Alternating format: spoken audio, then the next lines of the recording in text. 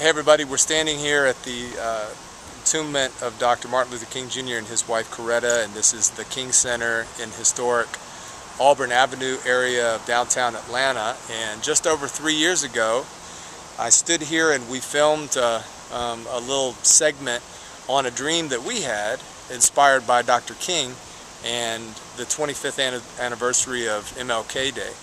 And we dreamed of starting a peace movement inside prisons and taking his message of restoring the beloved community into a place that is not considered beloved.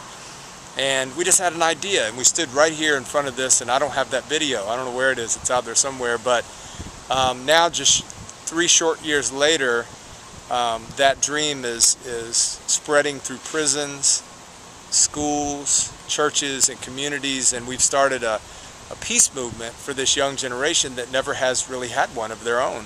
Our generation had one, and but there hasn't been a peace movement, and there's been a lot of people who have done a lot of things in Dr. King's name, and amazing strides have been taken and progress has been made. But this young generation really, you know, is focused on other things. A lot of them, it's a media-driven, technologically fast-paced generation that's listening, and they're watching and listening and talking, and everything's moving so fast. And so this movement is about teaching young people nonviolent principles and creating peacemakers. And so I'm here with a couple of young peacemakers, Cole and Ralph, and you guys stand here really right in front of the burial place of Dr. King, and his dream lives. What does Dr. King's dream mean to you?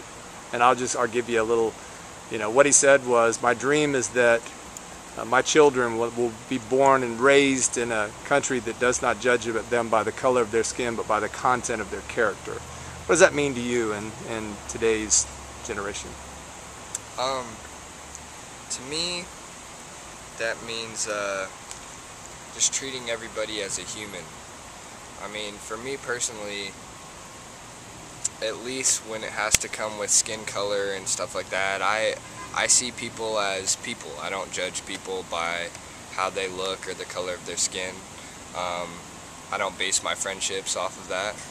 Ralph, one of my best friends, is not white, but that's just what it means for me. And I think Dr. King wanted that to be for people to just judge people on the content of their character, on who they are, and not what they look like. There you go. Variety is beautiful, and we all bleed red.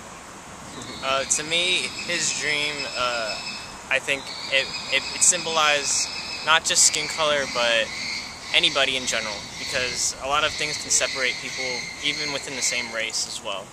And I think it just comes down, at the end of the day, to everyone is equal, whether you have a disability, whether you dress a certain way, whether you just look different than other people. At the end of the day, judge people by their character, not by what you see. Okay.